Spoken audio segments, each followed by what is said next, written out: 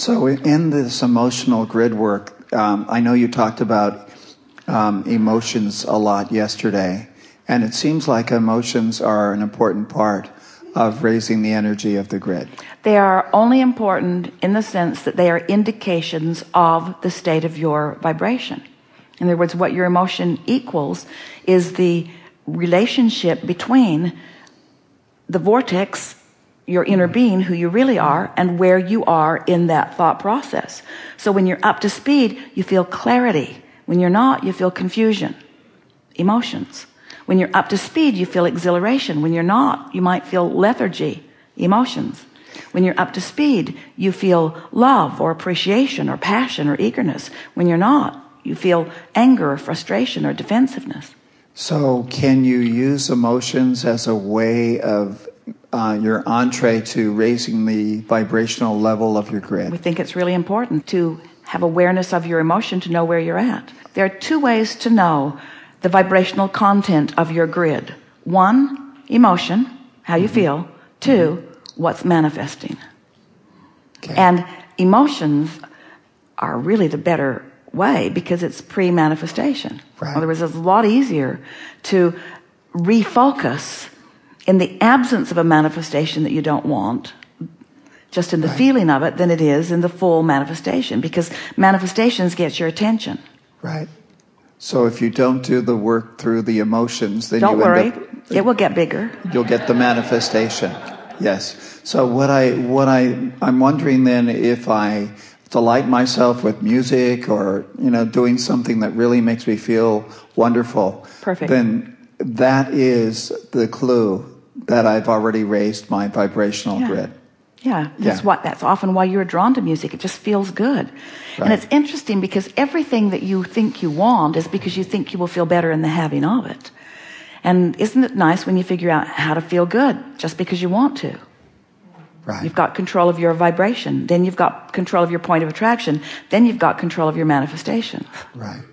So it seems to me then, as you talk about the grid, what you're saying is that the longer you stay in a powerful, uplifting grid, the more things will just kind of invariably work for you. That's absolutely true. But we want to qualify that in this way. We don't want you to have the attitude that you must get there and hold yourself there. Okay. Because you can return there anytime you want, and that pressure will work against you if you're determined to maintain your grid. In other words, just move softly through life with attention to the way you feel, and when it starts feeling off, go general and get it back on again. Guide yourself. Granddaughter Kate used to love to play the hot-cold game, where she would hide something, and then Jerry and Esther would go to find it. And when they were close, she would say, "You're getting hotter, you're getting warmer, you're getting warmer, you're getting warmer, you're hot, hot, hot, hot, hot." And when they were nowhere near it, she'd say, "You are so cold. You're very cold." And she would guide them right to it because she knew where they were and she knew where it was. So just by giving that simple indicator of hot and cold, eventually they would find their way there. It was really simple. Moving further from it, moving closer to it, moving further from it, moving closer to it. It didn't take any time at all to zero right in on it. You see? If they were listening to what she was saying, and if she was saying it accurately, which your emotions always are. Right. So there's a lot of trust that I can have in my emotions. Well, you'll have to teach the trust to yourself. We don't expect you to take our word for it. But if you don't trust your emotion, you've got nothing. Because that is the guidance. Your emotions are your clear indicator between where you want to be and where you are. Right. It could not be simpler. But a lot of people have practiced not letting themselves know how they feel and not responding to it because they have listened to others who have convinced them, "I know you don't feel good about this, but do it anyway." Because a lot of people around you are serving themselves, not you. Right. And many of them think they're serving you. They believe that your life should be hard in order to teach you the lessons that they have learned. Right. Right. But it isn't working out for them, and it won't work out for you. Right. So you're right. Trust or faith is involved, but it doesn't take much, because when you play with this just a little bit, the universe will give you the evidence that will give you the knowing, and then you're off and running. Right.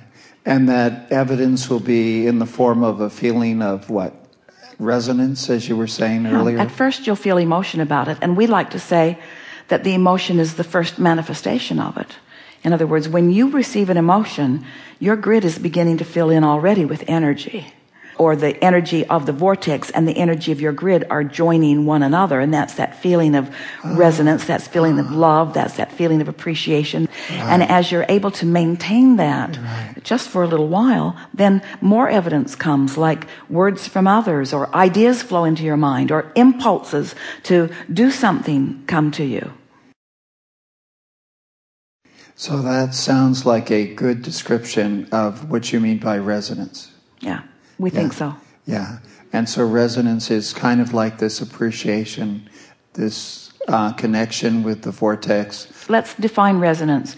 Resonance is the conscious awareness of a good feeling. And therefore, it's the conscious awareness that I, in this moment, am vibrationally equivalent to my vortex, to my source, resonant. So it's that harmonic sense. Yeah. You used the word harmonic earlier today, and it felt very, just connected, just very, like there's a energy matrix, if you will, of just a joining of the vortex and the grid in a way that feels so uplifting. Good. It's good to introduce the word harmonic here also, because in harmony, often it's different notes, but they are resonant. Right. They all fit together.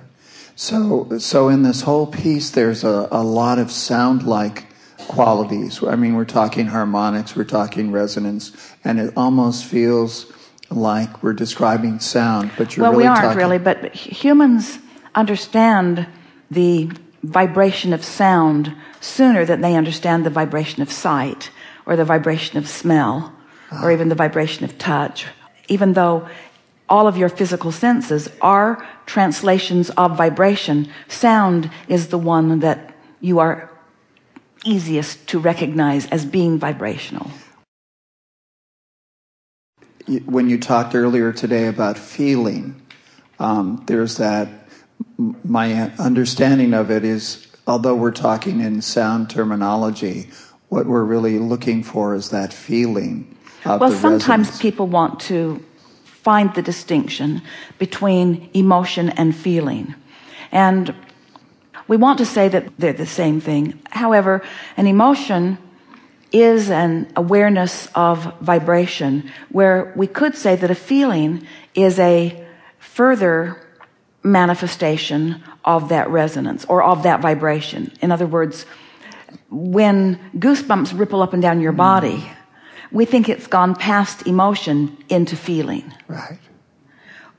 And it can go the other way too. When anger translates into pain in your body, it's gone beyond emotion into feeling.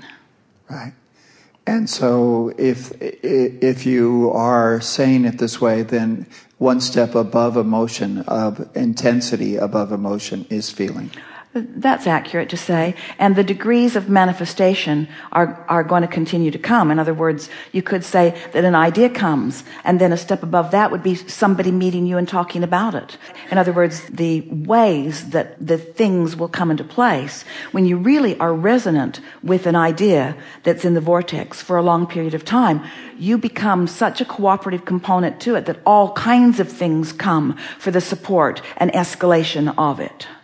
And that's what we meant earlier when we said even sometimes there is a harmony in something unwanted coming to boost it beyond. That's a new place that we went together today. Right. And we think it is a good place that we went together today. And once you are past feeling guilty about negative emotion and are still embracing it as evidence, we know you like those little bumping things on the side of the road that let you know that you're about to go off into the bar pit. Jerry loved them. When she wanted to wake him up from his nap, she would just get on them. Brought him up every time. I think so. Well, thank you very much. Yes, indeed.